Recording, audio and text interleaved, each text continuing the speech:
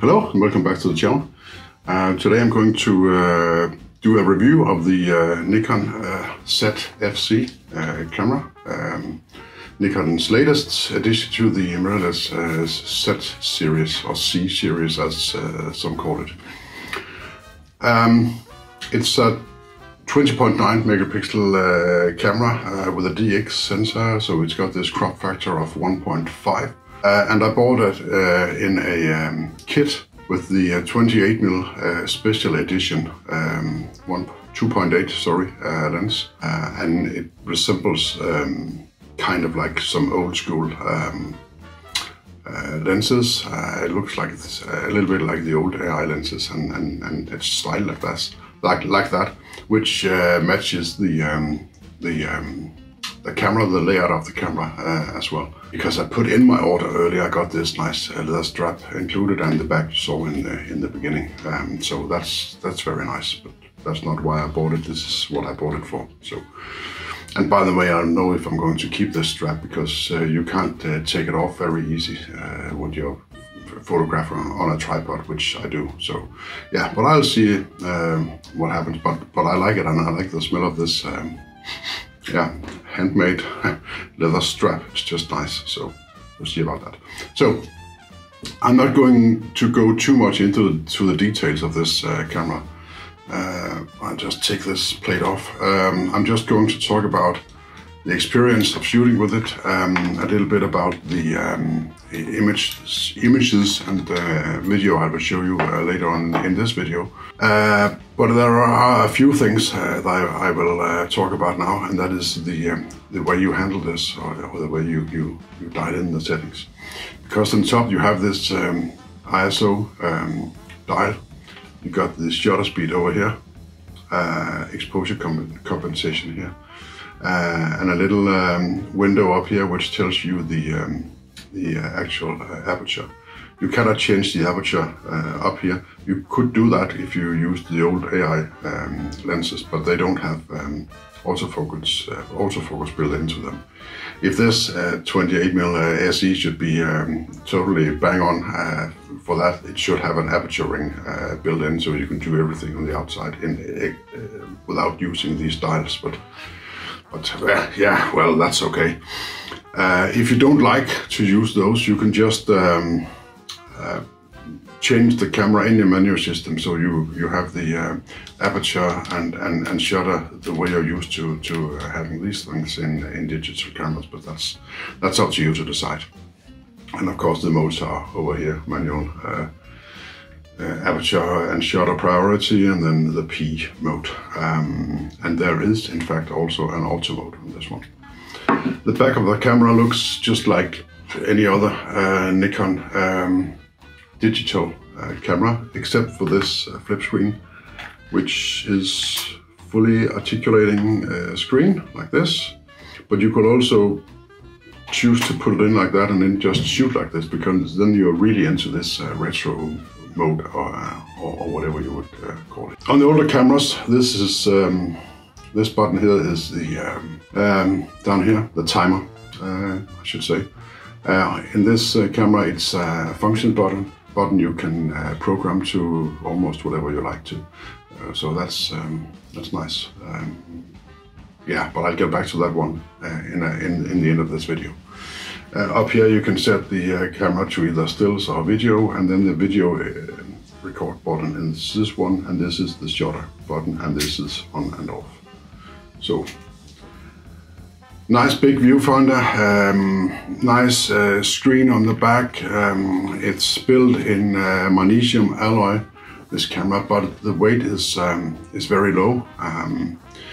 Mainly because they've used some plastic parts on top of that magnesium alloy, so it's like the frame inside is magnesium alloy, and then there's this plastic. There's some plastic in the bottom, but I'm not too sure. I think this is, in fact, this still is magnesium, but this one is definitely plastic, and it's got a bit of a plastic feel to it, when you're sitting here and doing a review or talking about it in that sense, but once you're out shooting, you don't notice that.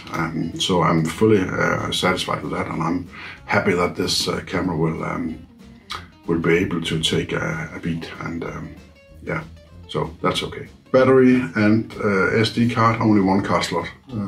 Yeah, so that's it. It shoots 4K and it shoots some slow-mo in 1080 and stuff like that. All those specs, you can go check them out for yourself, because I'm not going to go into that, and I know there's going to be a ton of people out there talking about that, but I haven't heard many people saying that they don't love the looks of this camera. It's a cool camera to look at, and it's very nice to use. I like this tactile stuff up here because I shoot film as well on my Nikon Zfc. So yeah, but what I'll do now is I'm going to put on a small video showing me shooting some pictures on the outside, some landscape photography, and then also there'll be some other tests, some of the first images I've shot. But I have to say this, that it's only the ones where I made the movie out there that are shot in RAW. The rest are shot in JPEG, because there was no, at that time, there was no support for RAW from this camera in Adobe's products. So I chose just to shoot JPEGs, which I regret now, because it would have not been nice to have some RAW files to edit to this. But the ones from the landscape and the panel and stuff like that, which will be in another video, will be the ones that are shot in RAW and edited in RAW and stitched together with the RAW images and so on. So take a look at that. So I'm on my way to work, but I just thought I'd make a short stop out here and do a little bit of testing with this Zfc camera that I recently purchased. Pardon for the brakes, there's a lot of cars here. I'm just beside the road, and I've got this nice view out here. I'll show you in just a second. Zfc is, well, that's the camera today, and I only brought the kit lens 16 to 50 and the 50 to 250. I don't know which one I'm going to use right now. I'm going to have a look at the composition and see what's possible. But I'll just turn the camera around and show you what I'm looking at. So as you can see here, there's this road on the right side of the frame over here, and then there's these lines in this field here. So if I zoom in a bit, you can see that all this, there's another car, all this leads in towards that lake down there. So this is just a nice view that I enjoy, and with those beautiful clouds up there, I'm going to see if I can make something out of it, out of this. I might do, since this is only a 21 megapixel camera, I might just zoom in a bit more and maybe even put on the longer lens and make this into a panel. I might stitch up to, I think, maybe either 3 or 6 images could be stitched together here to make a photograph of the whole scene. So yeah, I'll just start shooting, and we'll see what happens.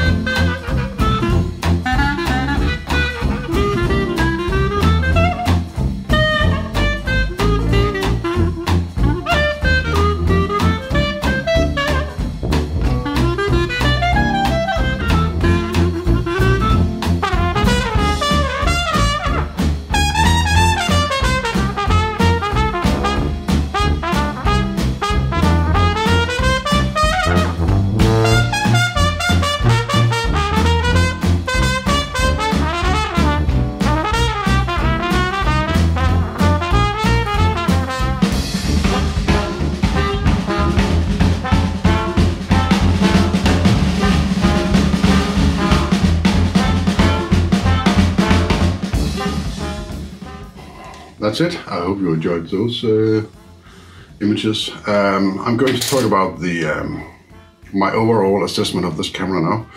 And in the end of this, I will show you some other images and some time lapse. But let's get back to that in a minute. Just for the fun of it, this is the Nikon FE. This is designed after the Nikon FM, but the FE is quite close to that. And as you can see, there are some similarities in terms of where the buttons are placed, yeah, so it looks, yeah, and the leather red and stuff like that. So yeah, that's quite fun to see. This camera is in fact heavier. They weren't able to at that time to build it with these light materials, yeah. Fun to see the difference between those two. Now, let's talk about this. The things that I like about this camera is the form factor, this retro design, button layout on the back and on the top of the camera. I like, well, let's not talk about the lenses because there's so many, but I like the articulating screen is nice. I really enjoy that for doing videos outside and having an opportunity to see myself. I didn't have that before because the other cameras that I've used have only had this flip screen which you can just tilt it, but you can't turn it. Nice viewfinder, nice, yeah, well, there's not much to say about that. The menu system is Nikon's menu system as the ones people are probably used to. And I find it very easy to use. And the dials on top is just, I just like that. It's just much easier to, yeah, that's it. And you have these and these settings. The dedicated record button for video is great as well. And yeah, there's not a lot to say about the ergonomics. The images I like. I gotta be honest with you, I'm quite surprised about the image quality. It's the same sensor as in the Z50, I believe. There's 20.1 megapixel or 21 megapixel, whatever you want to say about that. And if you're going to do any larger prints or something from, like for instance, landscape photography, it's easy to just stitch it together in Adobe Lightroom. I used Lightroom for that large panel you saw, and it was easy peasy. And that's because I think one of the reasons is that the file sizes are not that big because it's a 20 or 21 megapixel camera instead of these 48 that I'm used to working with. But of course you have to use more of them to get a really huge print. But for that, if you're going to use prints or make prints of something, a nice big landscape, in my opinion, it's the perfect camera for this. The resolution is great, the details are great, yeah, the color science and all that is I can't say anything bad about this. And I did have my doubts. I was a bit on a limb when I bought this, but I'm totally satisfied with it. Yes, I sometimes miss the ergonomics of the big grip on the Z6, 7 and all that, but I don't shoot those. I don't shoot weddings anymore. I don't shoot events, at least not large events and not large weddings. I just do the small stuff, and this is totally adequate for me. And the ergonomics is just nice. But there are two things. I talked about this plastic stuff here. There are two things that I don't know. I don't quite know if what to say about this, but that this battery door being plastic or whatever it is, it seems like something that will eventually break. So that's really on the cheap side.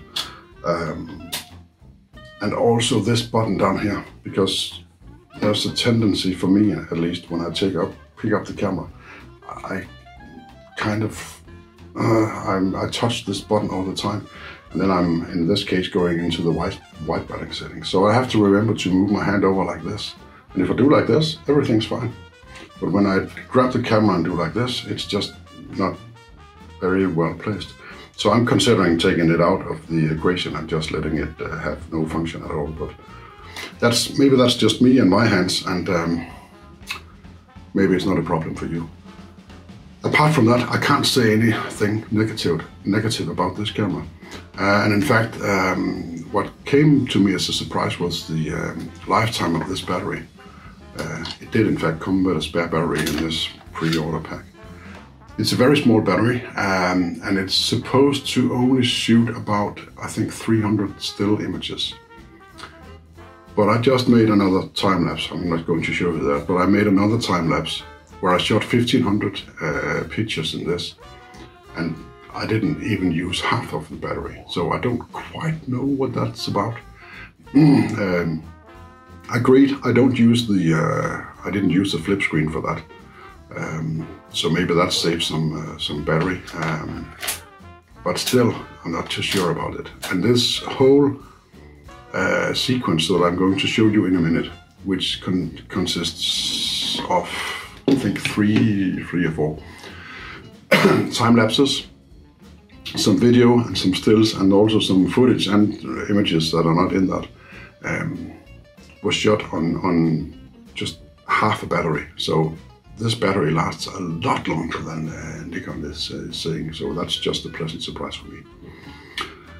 Apart from that, I hope you enjoyed this video, and if there's anything you want to have me go into specifics about with this camera, please be free to tell me in the comments below. And like, subscribe, comment, of course, as I just said. And now I'm going to show you a combined time-lapse video, just a little piece showing the summer in the harbor of Elsinore. So I hope you enjoyed this. See you in the next one.